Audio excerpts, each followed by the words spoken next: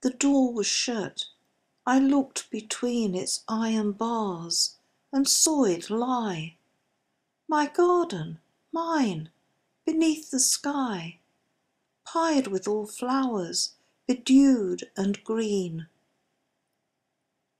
From bough to bough the songbirds crossed, from flower to flower the moths and bees. With all its nests and stately trees, it had been mine, and it was lost.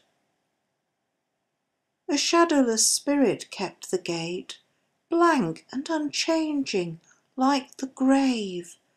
I, peering through, said, "Let me have some buds to cheer my outcast state." He answered not. Or give me then but one small twig from shrub or tree, and bid my home remember me until I come to it again.